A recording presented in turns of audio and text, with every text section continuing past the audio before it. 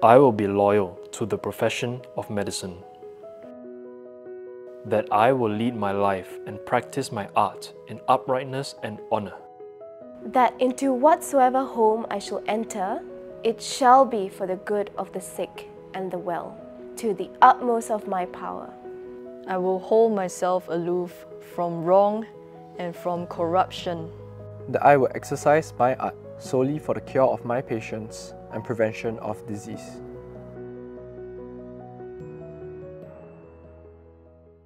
Hi, I'm Jonathan. Before joining Duke-NUS, I was a machine learning consultant for a US-based digital therapeutics startup. I studied computer engineering and business for my undergraduate degree. Hi, I'm Andre, and I came from an engineering and business background. Hi, I'm Nadia. Before Duke-NUS, I was specializing in biomedical sciences.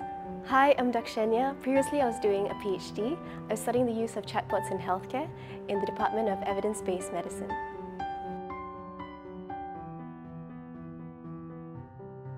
During my exchange at Northwestern University, I collaborated with medical students to work on a project related to reducing patient non-compliance to medical treatments. This inspired me to pursue a final year project that used machine learning to analyze EEG to classify anxiety among adolescents.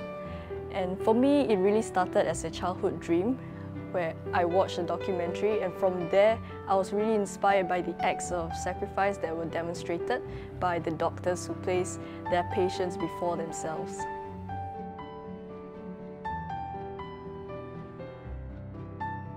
The white coat ceremony to me represents a rite of initiation into medicine. It is the first step in the journey of being a physician. It also symbolizes my commitment to excellence in the pursuit of medicine. The white coat ceremony signifies the entry of first-year medical students into the medical profession. We're all very excited and collectively very enthusiastic to begin our training, hone our clinical skills, and become better medical students every day.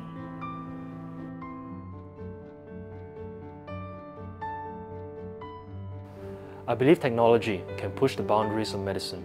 These are exciting times to be a doctor, with new technologies being innovated that each potentially bring a quantum leap to patient outcomes. Duke-NUS nurtures Clinicians Plus. This allows me to utilize the skills and knowledge that I've attained in my undergraduate studies. This also gives me the chance to employ my experience in both technology and management and complement them with my medical education in an MD program. I want to be able to provide help and medical support to those in the local and international communities who truly need it but are unable to reach it due to financial or some other reasons. It means making sacrifices for the sake of improving the lives of our patients, and this makes it all worthwhile. The journey to becoming a doctor and maturing as one will undoubtedly be an arduous one. Having the faith that there may be positive outcomes with our patients means a lot to me.